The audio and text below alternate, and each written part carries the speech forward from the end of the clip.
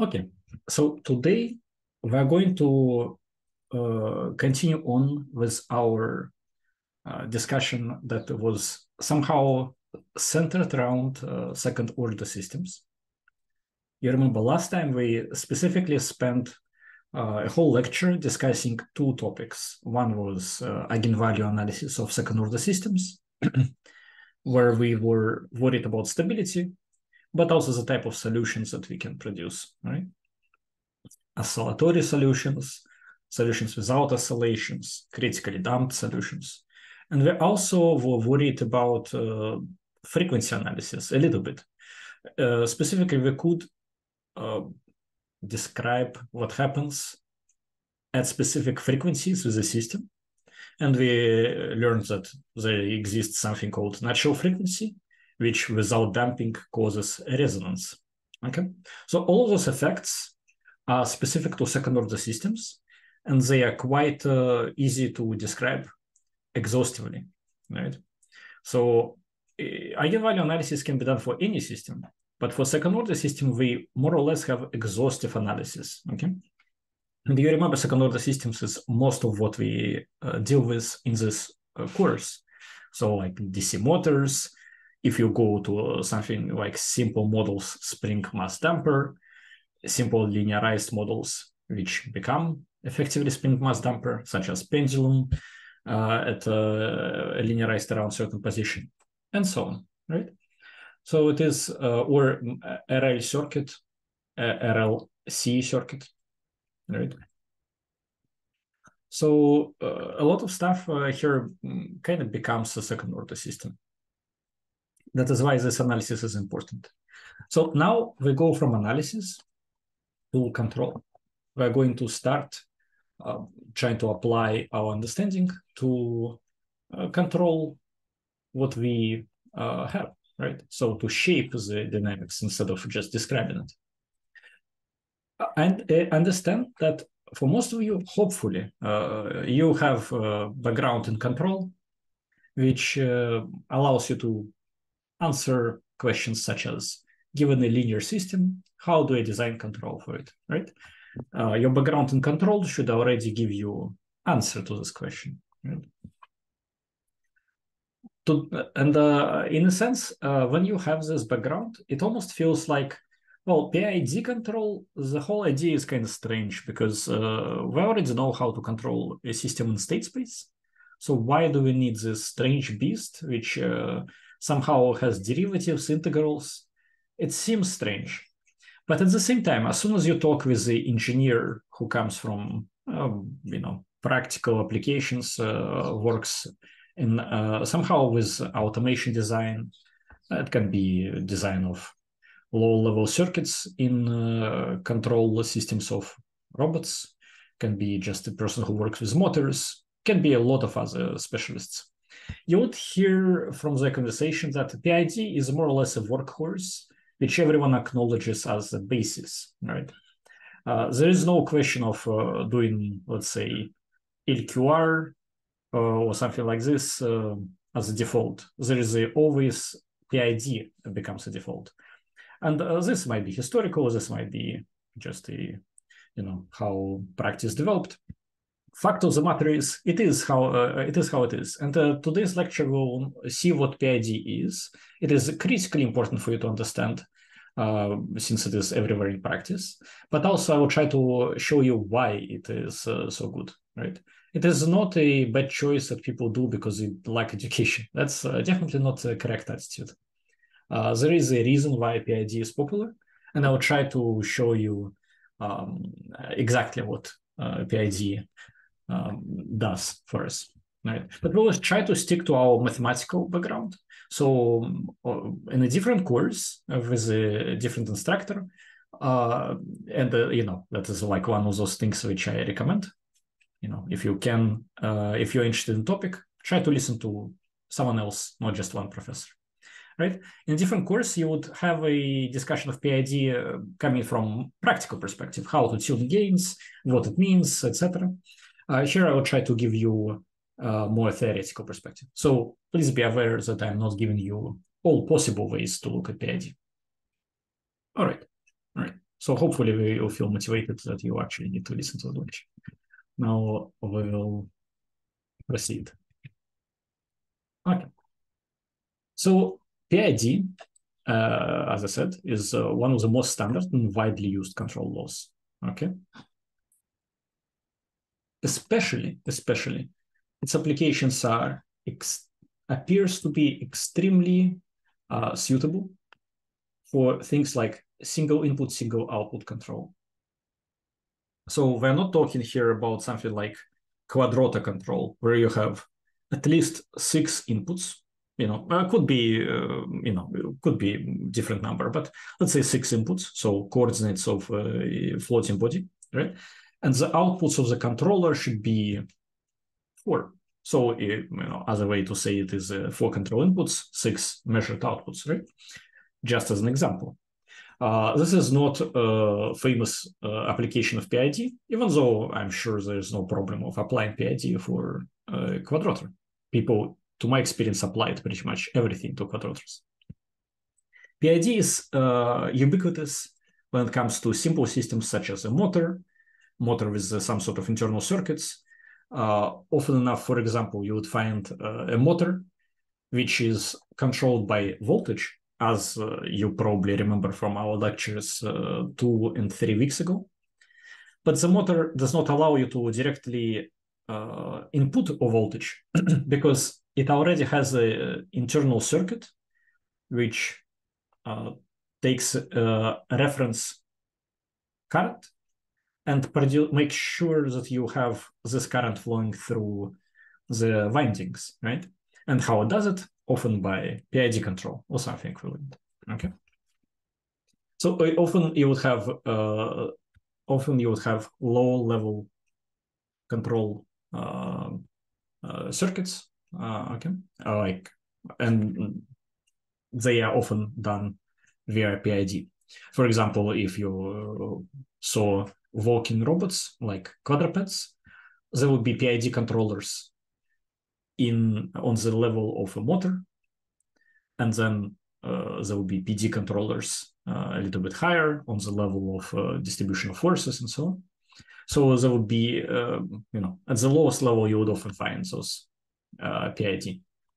All right. Also, yeah. Okay. So that is it. That's it. Low control loops. That is very typical application for them. Also, it appears especially important for stabilizing control. Why do I say stabilizing control? Well, often enough, you have a tracking control. Tracking is when you follow a reference signal. Right? That is a possibility, right? You want to track a signal. Here, you can use PID, of course, and people use it all the time for this type of applications. But sometimes we sort of prefer to track signals which are comparatively slow. So the behavior is still kind of like a little bit like stabilizing control. Also, there is a point-to-point control. For point-to-point as in when you have coordinates here and you say move here, like a big distance away. This again is an area with its own set of problems. We find ways to do it. But for stabilizing control, this appears to be just perfect, right? Shipping frequency response, right? That appears to be quite typical application for PID control. That's what we talked about yesterday, remember? Frequency response. There's also shaping performance and step response. That is something we didn't talk yet about. And that is what happens when you give that's basically, you can think of step response as step point-to-point control. When you say, okay, now from 0 second, you have to get as input 1 instead of 0. So you have like your voltage, let's say, or your reference or whatever becomes 1. You have to follow it, and we want as good behavior as possible. That is where PID excels. Even robust control, what is also interesting, PID is good at. So those things, that is where you would often find PID. Okay. Yeah. notice proportional derivative control is quite similar, only just sans one letter, like result integral part. And this proportional derivative control would have a lot of same properties, and it is without robustness. And it is widely used in theoretical research. So the connection between PID and PD is very close. And this allows a lot of intermixing, like a lot of theoretical research which relies on PD control. You can sort of find connection with PID. So it is not like there is complete dissonance between practical PID controllers and a lot of theory which results in what appears to be quite close to PD. Okay. All right, and we will see quite a bit of it today, right now. All right, so yeah, talking finished. Now let's go into math. I think that will be much more clear. All right, all right. So let's consider our favorite DC motor. Okay. Let's remember from 2 lectures ago, 3 lectures ago, we managed to rewrite dynamics of this motor as this second order system, right? So managed to rewrite it as this second order system. Okay. Now, what is interesting about this system is that we could notice that there is a variable in front of omega double dot, variable in front of omega dot, variable in front of omega, right? Okay. There is also a variable in front of u. As you probably recognize, we could very easily divide by this variable everything. So we would have 1 here. Everything else would be just the same, but divided by GL, right? Both G and L are non-zero. If G was zero, if J was zero, then inertia of the motor shaft would be zero. That is non-physical. If L was zero, there will be no induction in the coil of your motor windings. Again, non-feasible, and it wouldn't be a motor.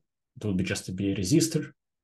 So we can, that is not a zero. So we can always divide by it, and we can introduce a change of variables. Like we can describe this divided by this as this guy, right? So it would be those two, like this divided by this gets you this guy, and this divided by this gets you this guy, right? And finally, this divided by this gets you this guy, right? So we can introduce a change of variables. And after the change of variables, what we have is a new control law that looks like this. Omega double dot plus A omega dot plus C omega equals to BU. Okay. Now this is a new system that we get.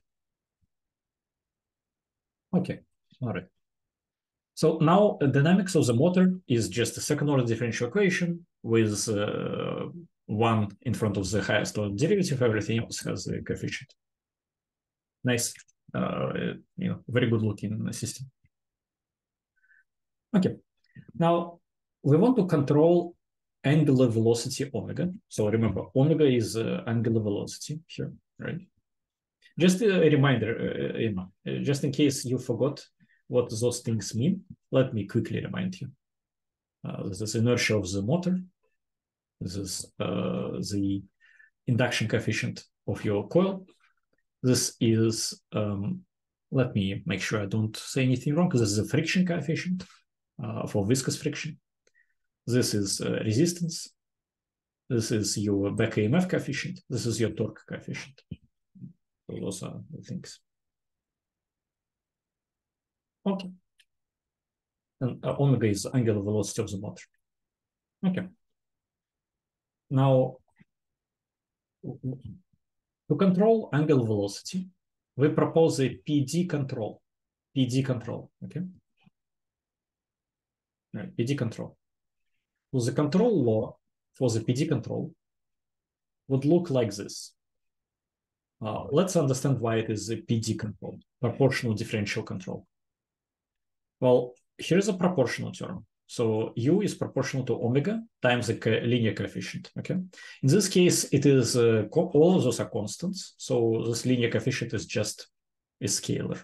Okay. Oh, sorry, not constant, scalars. So all of this is scalars. There is no vectors here. This is a derivative coefficient. So it is a derivative of omega times a coefficient. And that is U, right? U is equal to, something proportional to our value that we control, and something proportional to the derivative of this value, right? Sum of those elements. Those minus signs have to do with just a convention. Like we could do it without, like with a plus. It is quite typical to do plus in optimal control, but in classical control, as in stuff that is similar to linear control theory, in introductory robotics, in PD control in this area, typical to use minus sign. Purely convention. This minus sign will just define the sign of those two coefficients. That is all. Like, it's completely irrelevant what sign you use. You just need to make sure that after you chose your signs, everything else, follows it. Right? Okay. Now, we chose this control law. Okay, why we chose it? Okay, let's leave it for now. But we chose it. We can substitute it now into our previous expression, like into here, basically, right? We can substitute here. Let's do it. What we get is this new expression where we have our control that we substituted, right? And we have a coefficient here, B. Okay. That is what was multiplying U before. And we have our dynamics here. So this is what our dynamics looked like on the left-hand side. So this didn't change, right? This, you can say, also didn't change. All right. Now we have this equation 4, which looks very similar to second-order differential equation again. Just variables are on both sides. So let's transfer all of them to the left-hand side and group them accordingly. So then we would have A plus BKD in front of omega dot, and C plus BKP in front of omega. This makes perfect sense. B was the control coefficient. KP is in front of omega. So we would have in front of omega KP times control coefficient plus C, which was there to begin with. Right? Like this C plus this BK, plus this BKP, right? This is what we have here.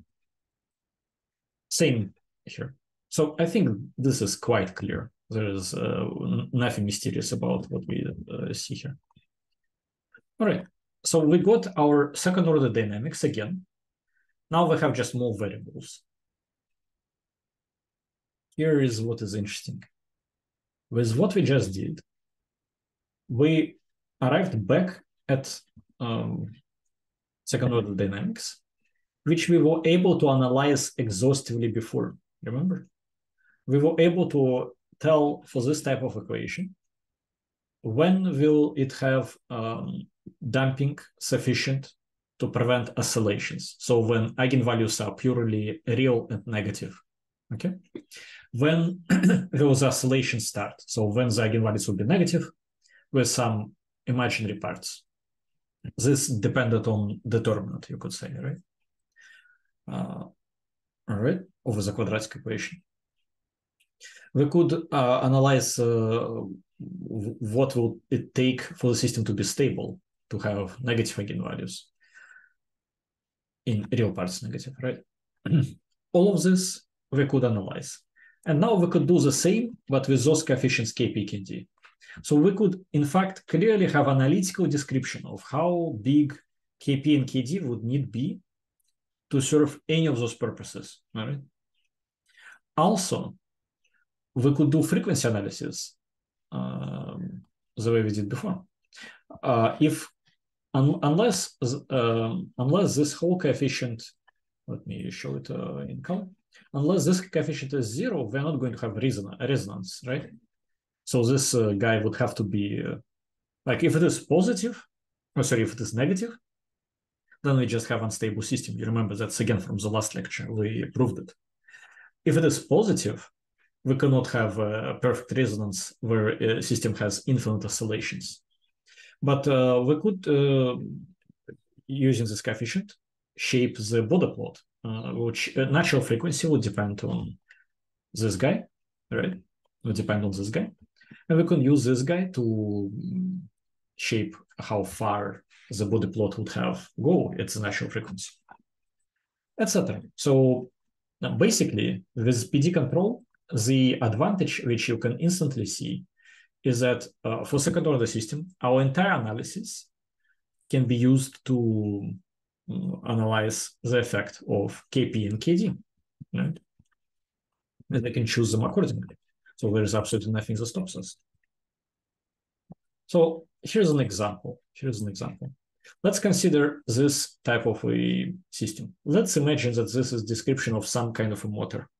The values 2 and 5 and 0.5 maybe not the perfect ones, but they're easy to work with. So I just chose them. Okay. So, okay, nice system.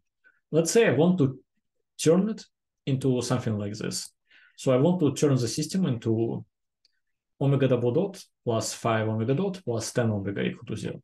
Why do I like this system? Well, maybe I like it because eigenvalues are nice.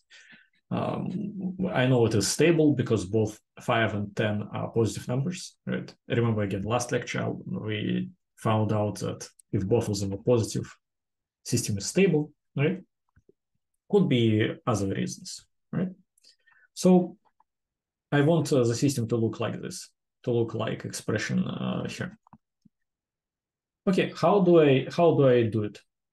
Well, remember, after we substitute control law, what will happen is we would have here on the right 0.5 times Kp times omega plus 0.5 times Kd times omega dot. Okay. That's what we are going to have on the right-hand side of this equation after we substitute control law. So after we next group the terms, what we would have is double dot omega, right? Plus 2 plus 0.5 times Kd times dot omega, right? Plus 5 plus 0.5 Kp omega equal to 0, right? Equal to 0, right? So this is what will happen after we substitute this control law and move everything to the left-hand side. So it means actually we just need to look at this expression and make sure it is equal to 5, right? Here it is. It has to be equal to 5. And this expression has to equal to 10, right? So this expression has to equal to 10. And from this, we instantly find what Kd and Kp should be. Kd should be, in this case, 6, right? 6 times 0.5 is 3, 2 plus 3 is 5, and Kp should be 10. 10 times 1/2 is 5, 5 plus 5 is 10, all right? So the control law that does it is this. So you can see how easy it is, right? And it all depended on us being able to formulate how we want the system to appear. And this is quite easy because, for example, let's say you have you use natural frequency representation. You can decide what natural frequency you want. You can decide what damping coefficient you want, right? This attenuation coefficient, right? you can decide both of them, and then you get your ODE in this form, which you wanted, right? Then all you need is to solve those two equations, and voila, here's your answer, right? Sounds very tempting, and this, in a very simplified way, explains to you why PD is so nice, right? And why we love what we call pole placement. This is actually pole placement, right? What I say is, but instead of doing it as in terms of poles, I just do it in terms of coefficients of the ODE, which is, fair enough. It's not illegal. In the case of second order systems like this, it is not illegal. If we did it in state space form, it would be much easier to ask for something possible, because state space has 4 coefficients in front of A, so in front of X, and only 2 coefficients can be tuned.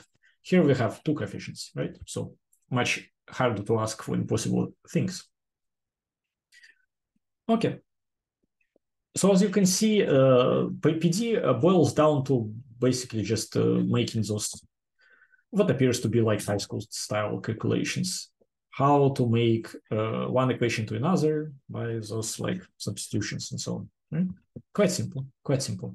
And being armed with analysis, you can instantly understand why it is nice to do this kind of stuff. You can link it to performance. Okay, so far so good. So far so good. Now, this is not the only way we use PD control. So often we want the controller to follow a reference signal. I mentioned it in the beginning of the lecture, right? A reference signal. Now, a reference signal, you can think of it as people often think of it as a solution to one of the particular solutions to the ODE. There are other ways to do it, but for simplicity, if you just want to imagine it, not in mathematical terms, but in engineering terms, imagine you have a user that kind of like has a stick controller. User tells you, okay, go here, go back. Let's say each movement of the stick produces you some kind of signal that you need to follow, like a C-shaped curve to go from one place to another, or something else, like a piece of trajectory basically that you need to follow. Like if you are thinking of an industrial robot, your tool head of your robot, like your, what do you call them, and effector has to follow a trajectory. Good, this trajectory is your reference signal. For your single motor, reference signal is just a piece of reference signals for all the motors of your robot, right? So referencing. Good. So control law in this case will take this form. Just take it, it's not a derivation, I just propose. Like, let's make it take this form. Notice minus sign from here is now here, right? So minus signs disappeared inside the brackets. But nothing changed. It's just that we have positive components here, right? This is a positive component. And as before, we have a negative component. So new positive component, old negative component. So there is no tricks with signs. Signs remained as before. We just added more stuff. Okay, and so now what it appears to be is this. We have a coefficient, Kp, which multiplies the difference between the reference signal and the desired angular velocity. We have a coefficient Kd, which multiplies the difference between the derivative of the reference signal and derivative of the angular velocity. We call those differences often tracking errors. So this can be called tracking error. So how badly we track the signal, how much error we make in our tracking. So this is a tracking error. Also, we can call it a discrepancy. Also, we can call it control error. All three are perfectly fine. Control error is, I guess, more control theoretical, I would say. Tracking error is maybe more robotic. All right. So we have this difference, control error, let's say, multiplied by Kp, derivative of control error, multiplied by Kd. Okay. Now let us do exact same thing we did before. We take our equation here. Sorry. We take our equation here and we substitute into it our control law. Let me mark this different color. Okay. So control law appears here. Here is a control law. And the rest is just old equation. The rest is just old equation. What happens here? Well, we open the brackets and we move everything related to omega to the left-hand side. But this time, we leave everything related to the reference signal on the right-hand side. Why do we do this? Well, if you remember your ordinary differential equation course, you maybe remember that what this is. If you look at it, what this is basically ordinary differential equation, which is non-homogeneous. So you have terms which are in the variable in which equation is constructed. So omega, right? Omega double dot, omega, homogeneous part. And then you have parts which depend on time, so non-homogeneous part. And we classically like to put it in the right-hand side, this non-homogeneous part. And if you remember your course, you would often use right-hand side to construct your particular solution and homogeneous part to construct your homogeneous family of solutions if you are solving ODE. Right, so it makes sense. It's to put them like this. Omega on the left-hand side, everything else on the right-hand side. Standard stuff from mathematics. Okay, let's do it. So here in front of remember, in front of omega double dot, we will have 1 as before, because control law does not change omega double dot. It will never change the highest derivative as a rule. Okay. But now what we have is in front of the omega dot, instead of A, that was here, right? We have A plus BKD. Looks exactly like what we saw previously, right? A plus BKD. In front of omega, we have C plus BKP, again, instead of C. Exactly as we saw before. Last slide, we saw again, A was converted into A plus BKD, C was converted into C plus BKD, BKP. So nothing changes. Left-hand side stays exactly the same as before. That is a very important observation to make. That is a very important observation. In fact, a reference signal does not change the homogeneous part of the system. So introducing this reference tracking does not influence homogeneous solution of your resulting ODE. It only changes a particular solution. This mathematically is very pleasing. It's, I think it makes a lot of sense, since a reference is somehow itself a solution, and so on and so forth. But for us as engineers, we could say that the most important part is that this analysis related to homogeneous part, to the part on the left-hand side, survives this change. So we don't need to redo this analysis. We can keep it in its entirety. That means stability remains the same. If I'm asking you to stabilize, it remains the same. Nothing changes. Your frequency response remains the same. Nothing changes. You can see how nice it is. Suddenly, we were able to go from just stabilizing the origin to stabilizing any point, or even following a trajectory, so tracking. We were able to do it without sacrificing any of our analysis. Everything remained the same. This is one of the great points about PID. You can design it in terms of performance metrics without knowing your signal. Of course, your performance metrics should ideally correspond to the task you're trying to solve. For example, if your task is high frequency task, it won't make any sense to design your your system to be responding very badly to high frequencies, right?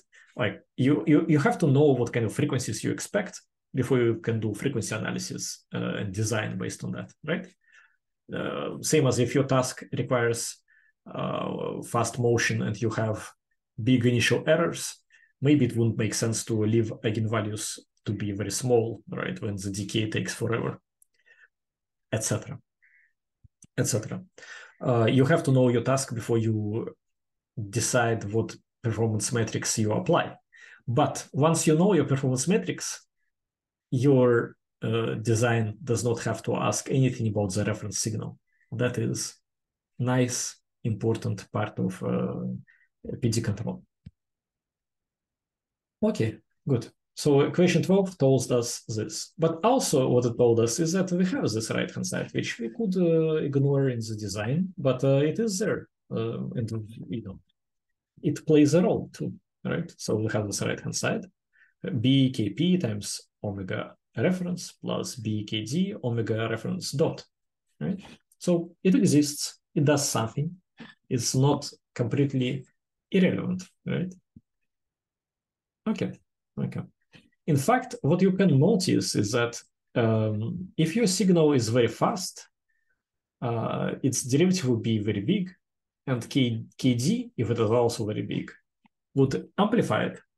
And you remember what KD does, right? KD, the bigger it is, the more damping you have. So the system would be less oscillatory, you can say.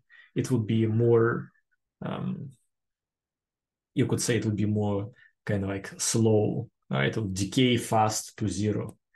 But here it is kind of playing the opposite role. It says very big KD, means if your signal changes fast, this big derivative omega r dot will be multiplied by a big number. So you have a huge and rapidly changing object there, which would influence quite a lot what the system does, right? So you have to be careful that the right-hand side does not influence your analysis once you understand your performance metrics. But again, you have to be careful about your performance metrics themselves. Okay, all right. Now, let's transfer this equation into Laplace form. Let's transfer all of this into Laplace domain. So the way we can do it is like this. We replace omega double dot with c squared, omega dot with c, omega is 1, and we have this out of the brackets is omega of c. So this Laplace form of omega. So remember, derivatives, like second derivative becomes c squared, first derivative c, zero derivative 1, and you have omega c. We've done it so many times, I'm not going to repeat it.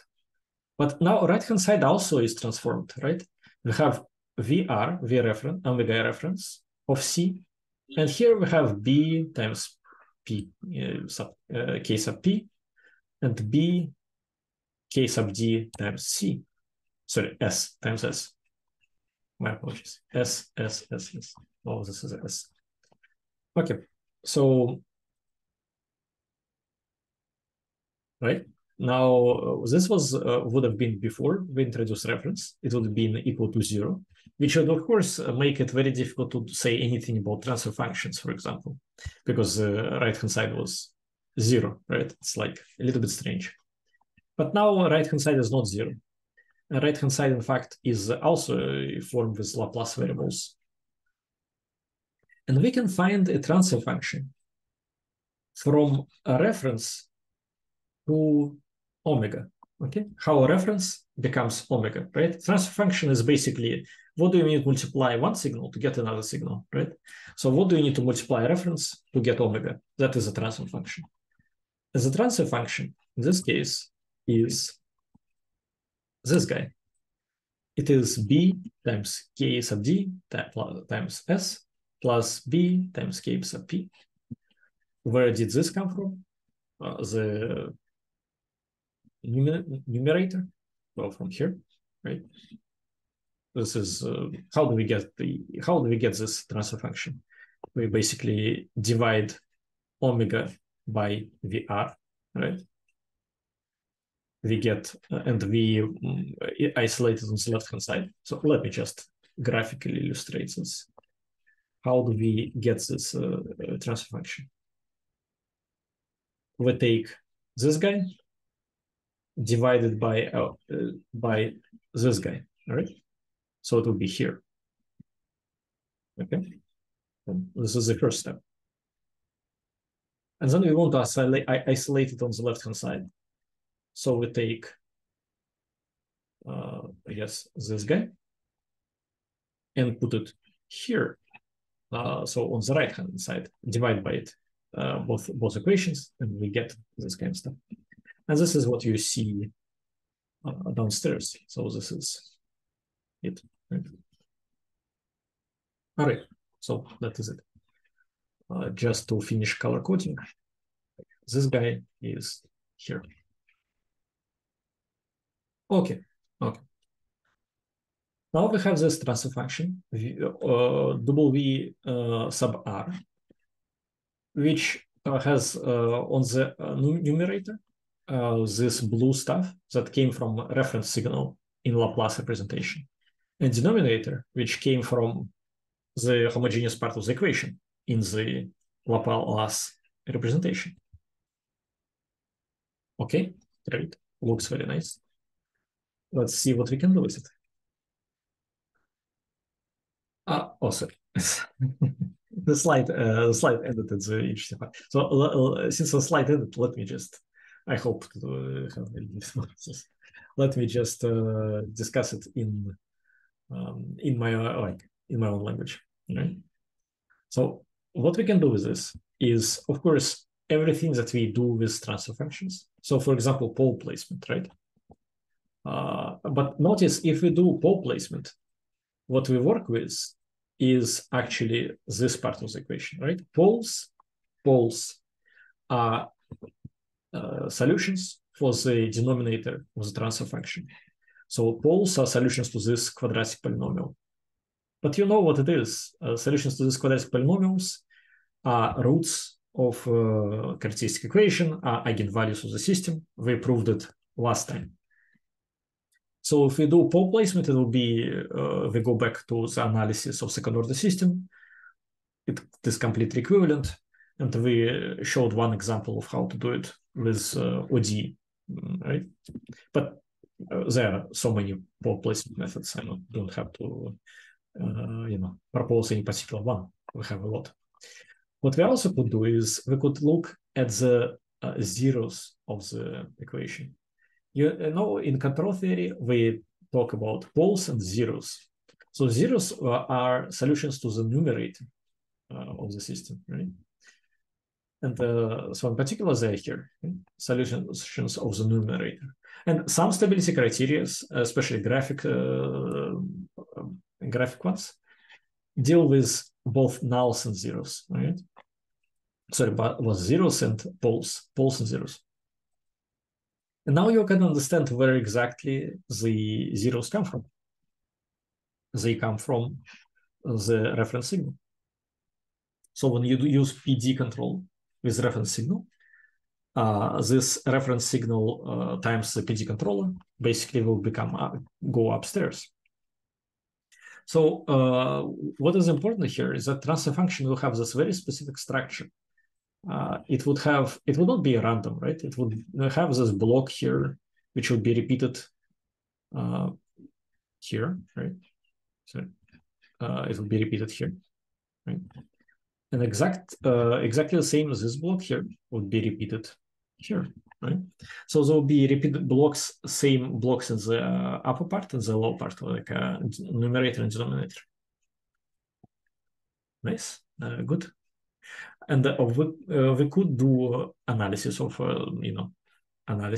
zeros and poles, but also what is again quite important, I think, and quite interesting, is that the reference signal itself, so how it looks like, etc., does not appear anywhere. Like, where is the reference signal here? There is none.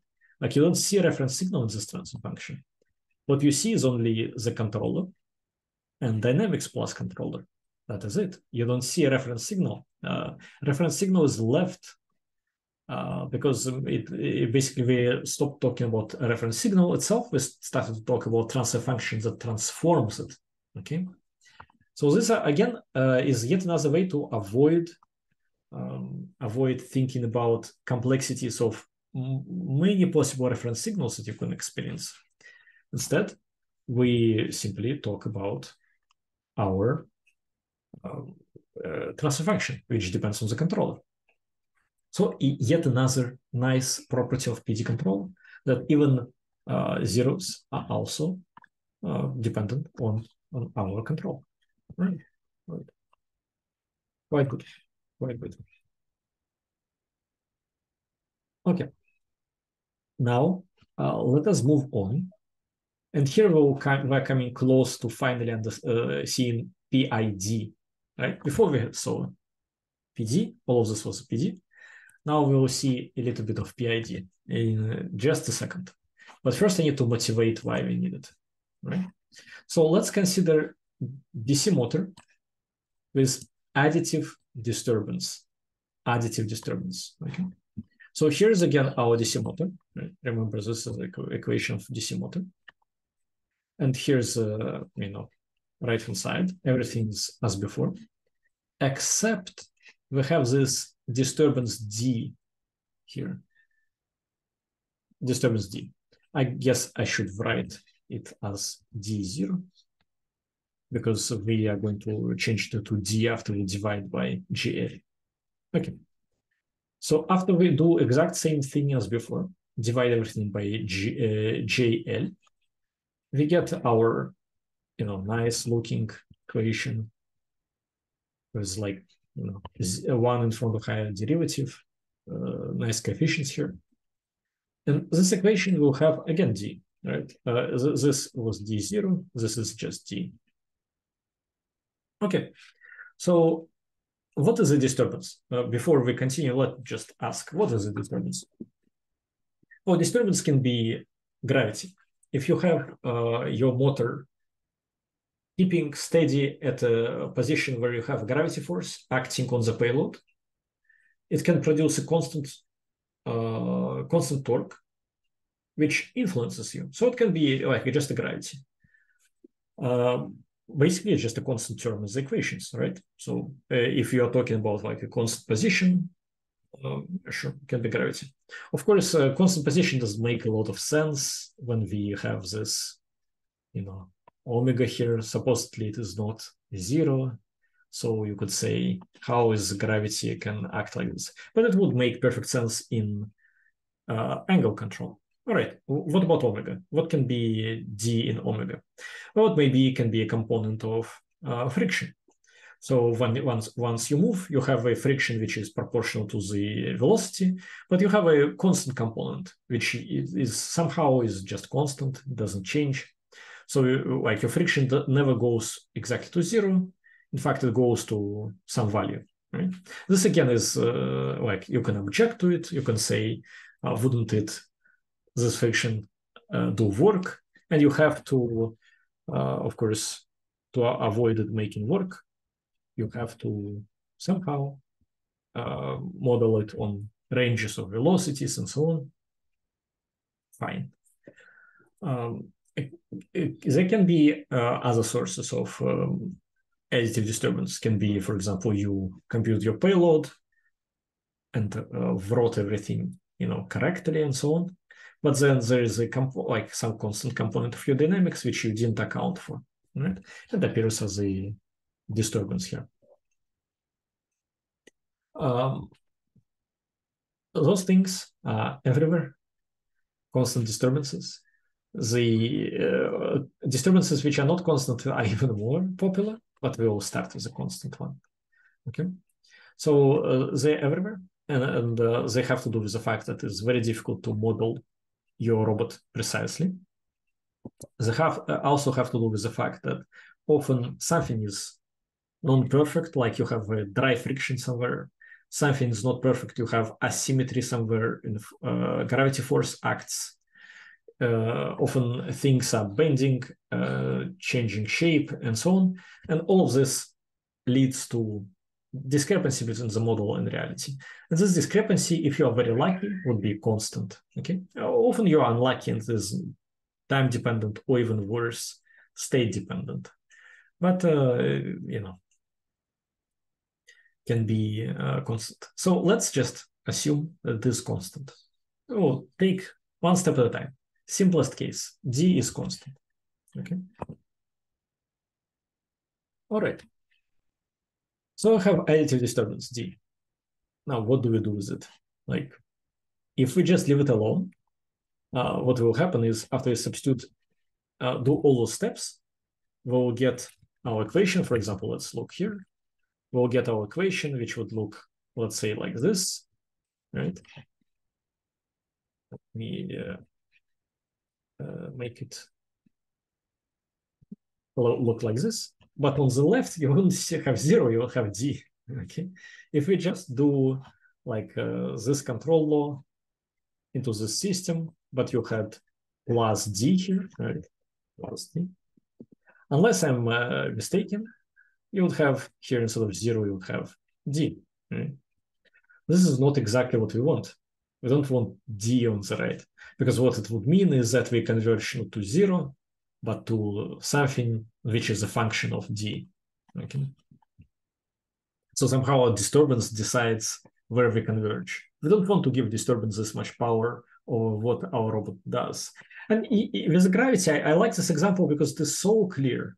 Imagine you design your perfect control law, which has to move your robot arm from this position to this position, right? It's just horizontal motion, okay? And it moves it perfectly. You go 0 degrees to 25 degrees, just perfectly goes 25, 0, 0, 25. Excellent, no problems. Next, you say, okay, let's use this arm for practical application. But in practical application, it is vertical, okay?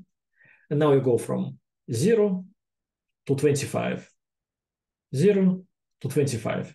But what happens is at 0, you have a very high gravity force. So in fact, instead of horizontal position, you go something like this. Right? You go -5 for some reason.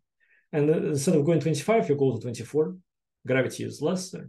So you go -5, 24, -5, 24. Because the gravity does something bad to you. Completely unacceptable, right? In terms of engineering, we can all agree that this is absolutely not what we can accept as a result, right? We want to combat with it. And this is why I like this example so much is if you, I mean, I don't know how much you worked in the lab and so on, but if you did, the chances are you saw this in practice. It is so easy to make a robot like this, where everything is fine, but because of some external force, it is kind of slogging, you know. So just doesn't want to track the trajectory. Okay. So I hope I convinced you that this D is a problem. You cannot just ignore it. Now, I propose to introduce a PID control law. PID control law. To solve this problem, we'll use PID control law. And it will look like this. U equals to minus KD times omega dot, minus KP times omega, minus KI times integral. So, and here, let me, I guess, give you careful analysis. KI times integral from 0 to t. So the same t as here, okay? Same t as here, same t as here. So from 0 to the current time of omega tau d tau, right? So tau is the internal variable, but integral will be from 0 to t. This is the PID control law, okay? Looks very nice, but also looks a little bit scary. So I will just give you a second to look at it.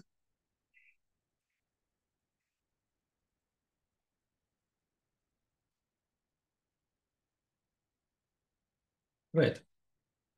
Now, we can define phi, right? Phi, such that derivative of phi is omega, right? And derivative of phi is omega. That would mean that this becomes phi double dot. So this is phi double dot, right? Minus times kd. This becomes phi dot times kp. This, if you can trust me, becomes phi. So this is a leap of faith. Okay, this is a leap of faith. In fact, if I defined this to be equal to phi, that would be entirely correct. That would be entirely correct, I think. So here, the better way to define phi would be to say, let's this to be equal to phi, and then the derivative will be, like we could show that the derivative is equal to omega, right? Okay, but the differences, of course, comes at like constant terms, stuff like this. All right. Because you can imagine, like, not every signal that whose derivative is equal to omega would be equal to this integral, because we have this like 0 here and so on. We don't have a constant term. Okay. Now, okay, we have this control law, and it is now written in terms of phi. So now it is like the same thing, but now no integral. It is just a second order equation, right? Second order systems, we studied them quite a bit in this course. We now feel quite confident that we can do anything with this signal. Okay, let's add this to our dynamics. So what happens is we have our old dynamics here. Just notice that in the old dynamics we have phi triple dot instead of omega double dot, phi double dot instead of omega dot, phi dot instead of omega. We have our old d, so d doesn't change. Also, we have our b, right? But now we add our control law, which would be, kd phi double dot with minus sign, of course, kp phi dot with minus sign, ki phi here, all right? Great, sounds very nice. Now, grouping the terms, we get this guy. So a plus b kd. Well, this, of course, this a, this kd, right? Same for every other. So we have same way c plus bkp and bki. Bki doesn't have an analog here. So important to recognize this guy does not have an analog here, right? Phi is only on the right-hand side. It doesn't have anything on the left-hand side, which is phi. Because we lifted the signal system into a higher order. It was second order system, we made it third order system. So it doesn't have the lowest rank derivative naturally. It only obtained it through our lift. So it will be in control law, but it cannot be in the homogeneous part that we had previously, right? New homogeneous part has phi, but it is only a function of ki. Okay, nice. So now we have this very nice, pretty system, third order, with coefficients grouped. Very good. Let's see what we can do with it. So what we can do with it is the following. Let us hope that we can make steady state of this equation, right? So once steady state of this guy to be equal to,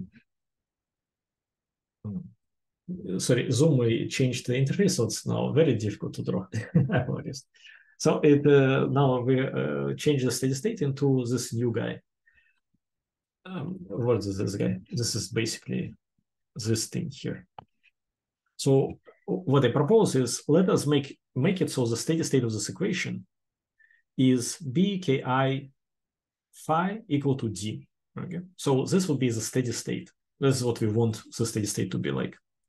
Phi ki b ki phi equal to d. All right.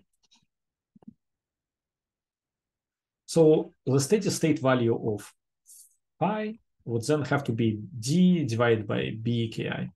All right, fair enough. So this is what we want. This is not what we have. It's what we want. Okay, so let's say this is true. Well, notice that steady state would have obviously omega equal to 0, right? Because, for a steady state, this guy absolutely has to be 0. This has to be 0. This has to be 0. So it means that omega would be 0. But notice what we did just here. What we did is we made sure that the original variables tend to 0. They don't tend somewhere. They tend to 0. All right. So the new variable tends to something like phi tends to d over b ki. Fine, we don't care. We care about our original variable omega, which is what we wanted to control. And it will tend to 0. If the system is stable, so the system has to be stable. If it is unstable, discussion of control is meaningless because unstable system will just go somewhere. We have to make it stable, absolutely, in terms of eigenvalues and so on. But if it is stable and steady state is like this, well, it would mean that omega will tend to 0. Right? And that is exactly what we wanted, and that is what we couldn't have before. Remember, if we substituted PID control law into our equation, we would have d on the right-hand side, which means that steady state in terms of omega would be omega equal to d times something. So before we would have had a constant rotation, if you think of omega as angular velocity, we would have a constant rotation because it's constant d disturbance. Now we wouldn't have it because steady state would be static phi. All right. And this is the idea of the integral part. The idea of the integral part of PID control is that once you substitute into the equation becomes higher order equation. But the steady state of this new higher order equation contains 0 in terms of the old variables. So old variables, which are low, like higher order now, they all become like derivatives, second derivative, third derivatives, etc. In particular, the variables you care about would be first derivative in new variables. Its steady state would be 0, right? So if you stabilize this higher order system, the variables you wanted to drive to 0 will go to 0 because now it is phi dot, right? Before it was omega, and steady state would be omega equal to something. Now it is phi dot, and steady state will be omega equal to 0, as long as this system is stable. All right. And notice, if the system is stable, it also is the fact that this is 0, right? This is 0. This is 0. So in fact, this steady state is not simply something we want. It's also something we have. So somehow it's not just what we could achieve by some tricks or machinations. We would just have it as long as we achieve stability of the overall system. So all we have to do now is to make sure that this third order system is stable. Of course, we cannot do it by analysis that we did for second order systems.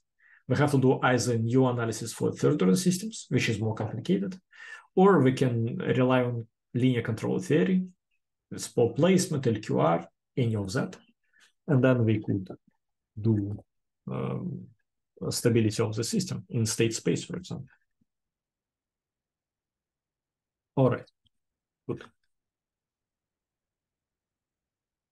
Now, PID control in Laplace domain looks like this.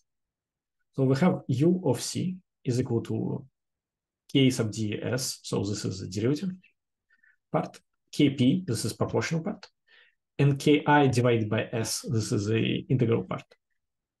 no, remember that 1 over s is a classical Laplace representation of integral. S is a classical Laplace representation of a derivative. Right? So the transfer function in PID case will be higher order. So notice the right-hand side here becomes s cubed a plus b kd s squared c plus b kp s plus bki. Okay? So as we saw, dynamics became higher order. So the denominator would also be higher order.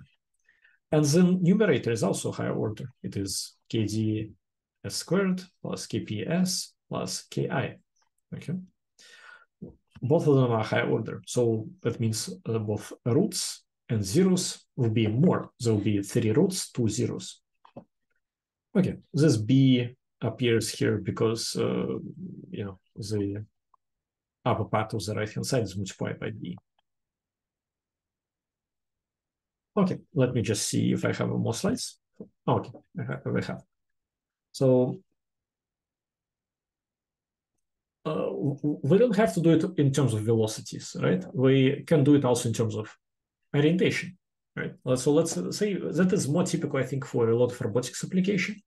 Instead of controlling how fast the motor is rotating, which would be, for example, typical for a quadrotor, like lower control loop for a quadrotor would often be in terms of velocity.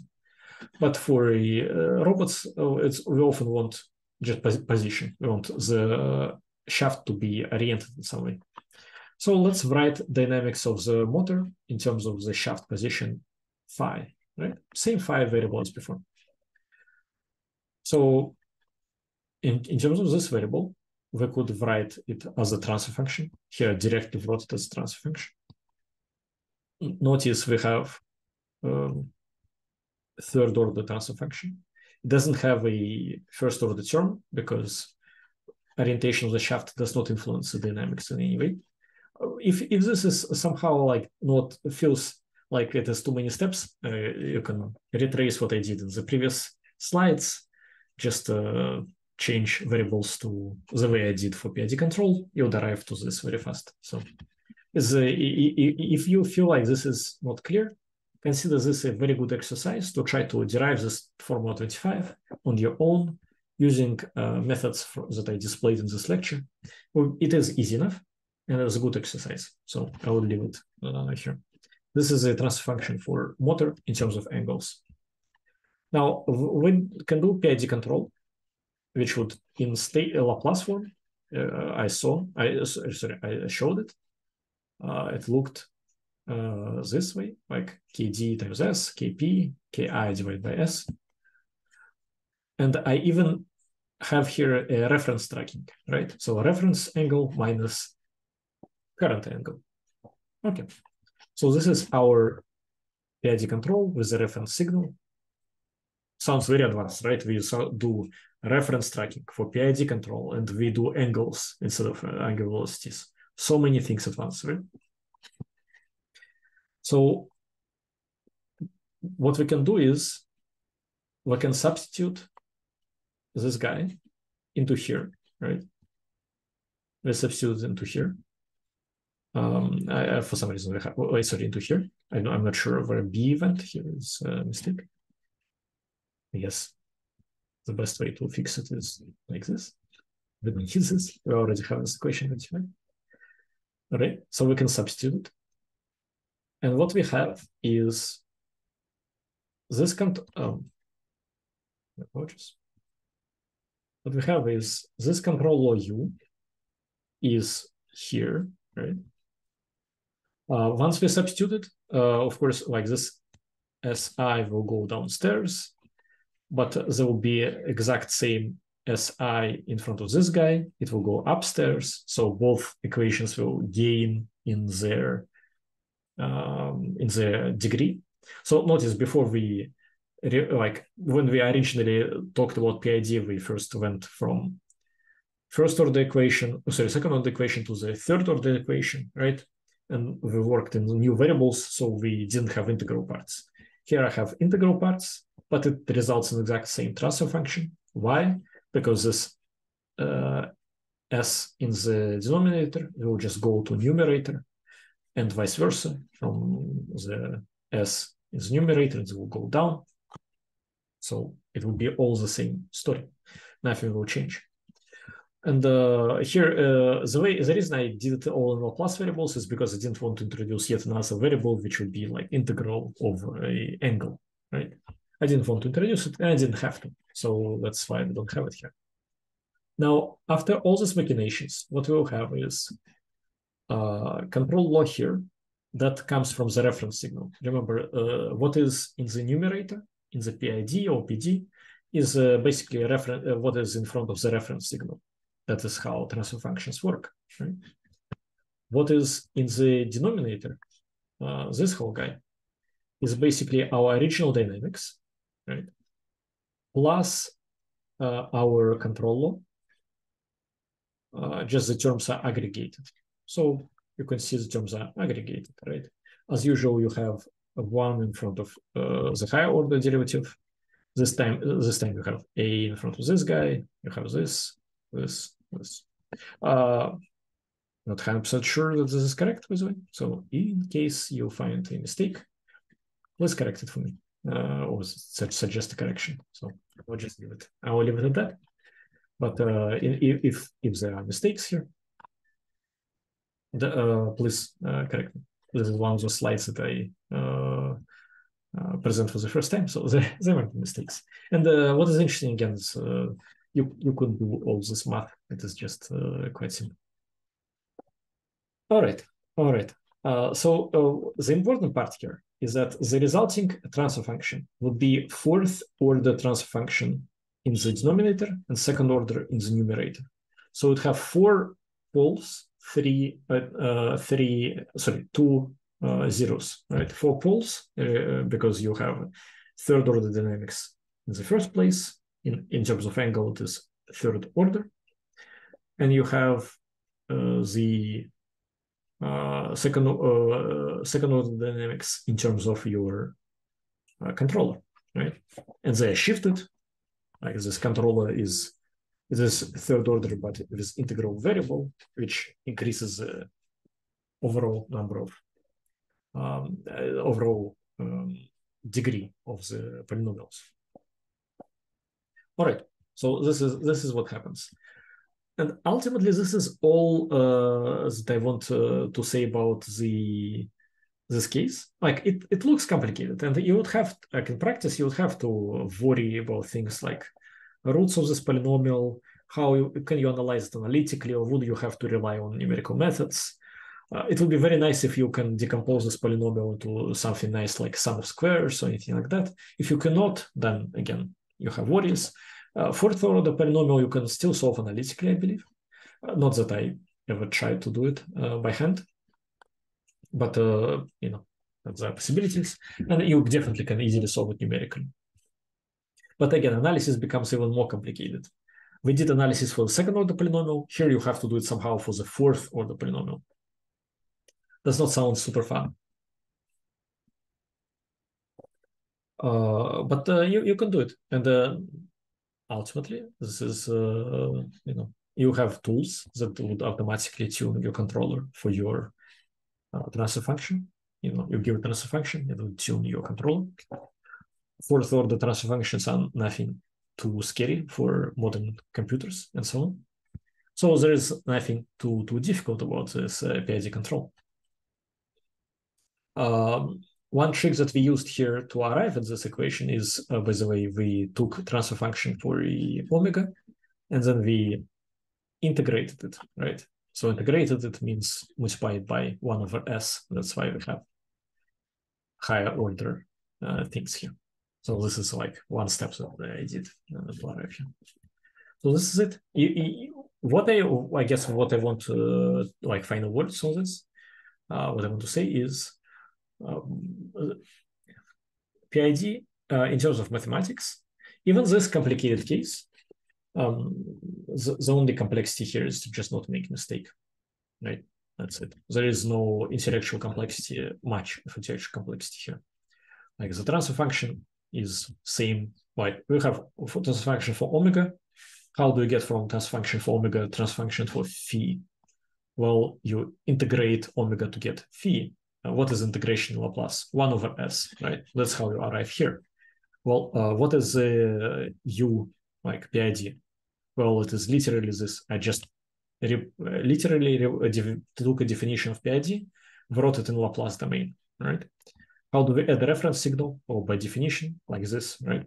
So there's, again, like nothing here complicated here. And then we substitute this guy into this guy, and we get this expression. Like of course, transfer function would be, to write transfer function, you always have to have one signal on the left, one signal on the right with the transfer function and multiplying it. That's it. So that is my message. It is simple. There is nothing complicated with it. And the whole trick of PID control, as I said before, was that your steady state would be this nice. Like your steady state in new variable would be something which you don't care about. And in terms of the old variable, it would be 0. I think if an engineer would describe, or practitioner from the like student lab would describe how PID control works, it would tell you something like this. This new variable phi, or if you want, this whole integral here, kind of accumulates error. It adds error up. It collects it. And when your robot arm was sogging under gravity, let's say it was sogging under gravity like this. Remember, it's supposed to go like this, right? But it goes kind of like this because of gravity, right? So let's say it's sogging under gravity. What this controller would do, this integral part, it would see, okay, I have an error. I integrate. I have error, still have error. I integrate. I still have error. I integrate. As time goes on, this integral part will become bigger and bigger and bigger, and you would eventually kind of go like this, because the integral part will kind of accumulate this error, and over time it will compensate it perfectly.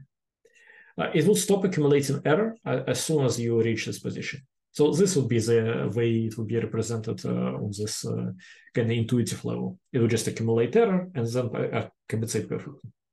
The only downside of this explanation is that it is not clear how it works when you have a trajectory. Like you have a trajectory, everything goes like this, and you accumulate error from like 15 minutes ago. What is going on? And in practice, people don't like those old errors. So often enough, people would say, my PID control would have a factor which would discard older accumulations. The older my part of error histories that I have, the less I value it. So to multiply it by factor, or just go set it to 0, and so on and so forth. So this integral part is not for engineers. It's not always kind of like just integrate from 0 to current time, right? Not always. But from mathematical perspective, and I think this is important to understand before you go into engineering, what happens is just this. You just have this integral part. When you use it, it lifts up your equation 1 degree up. You have a steady state, which is possible now, which steady state makes your new variable not 0, right? It is something. But the old variable is 0 because there's a steady state, right? Because old variable is now derivative of the new one. And for the new one to be static, the old one has to be 0. That is the principle behind PID. Okay, the rest is just, just work, just a little bit of sweat on trying to transfer everything in Laplace or state space, whichever you prefer. You can do state space, Laplace, OD, and use your favorite method for placement, something else, LQR, to tune those coefficients.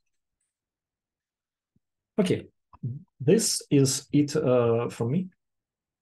This is it for this section on stability and control. We're not going to go far away from it. Next week, we just shift a little bit towards some of the practical aspects that we can now discuss. Now that we understand control and its implications, we can now go back to some of the practical matters that we absolutely have to know. Next week we'll have we'll talk about reducers, gearboxes, transmissions, and after that we will start talking about sensors.